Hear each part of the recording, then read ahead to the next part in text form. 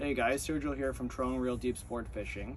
I made a video last week regarding GRC trolling flies and their products.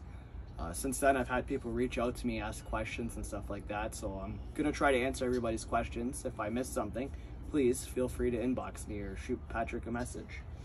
So Patrick does make meat rigs as well, so you can see here, GRC tournament squid meat rigs.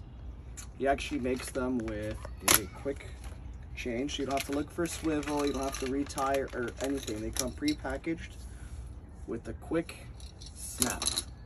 Snap it on, snap it off. It's actually a tuna style, so this is about 500 pounds of strength, of breaking strength. Probably one of the best meat rigs I use throughout the season. He has that one, he has your traditional other meat rigs. This one's called, I believe, the Chrome Dew meat rig. This one here, I believe, is called the Mountain Dew meat rig.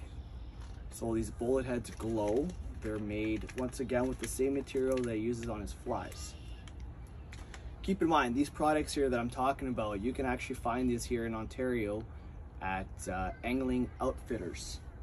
For the other questions I had, people were asking me about the E-chip and the rattle rig. So here's a rattle rig that Patrick makes.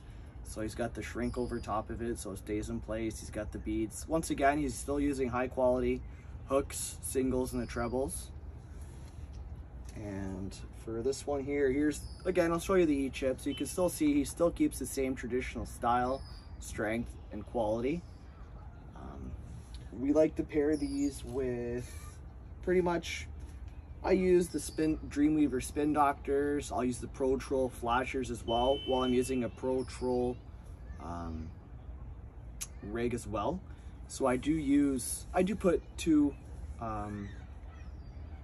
geez, been a long day, sorry, excuse me here. I do use two E-chips. So I'll use the flasher that's an E-chip, and I will use the fly that's an E-chip.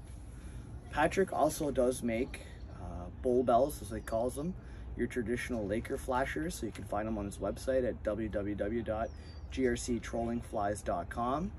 If you can't find the answers there, he has a contact us, or please feel free to shoot me a message on my page. If you have me on Instagram, my Facebook, just reach out to me. If anybody else has questions, please feel free to reach out to me. Have a great weekend.